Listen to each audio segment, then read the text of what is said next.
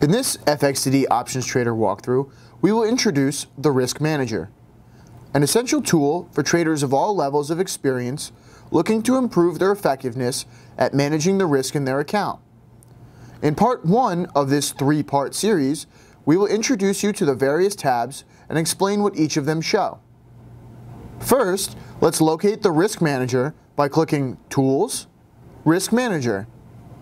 At first, the window will be undocked. To dock it, double-click the title bar. On the top left side, you will see the Positions tab.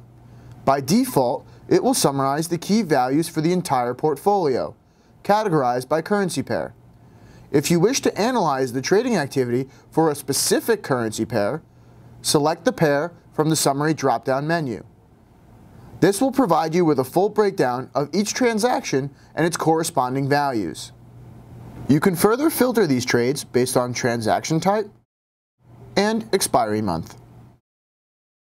Once you have pre-selected a currency pair, the Risk Table tab will help illustrate how a change in the underlying exchange rate will affect the key values of your portfolio.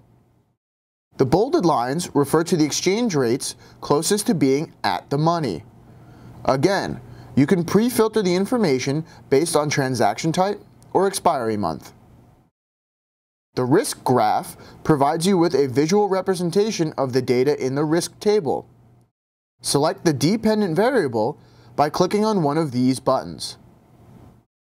The vertical black line represents the current market price. It can be updated by clicking Get Live Prices.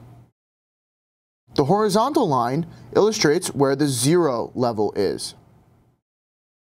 If you have any questions about anything contained in this video, please feel free to contact our knowledgeable sports staff for more information by visiting www.fxdd.com.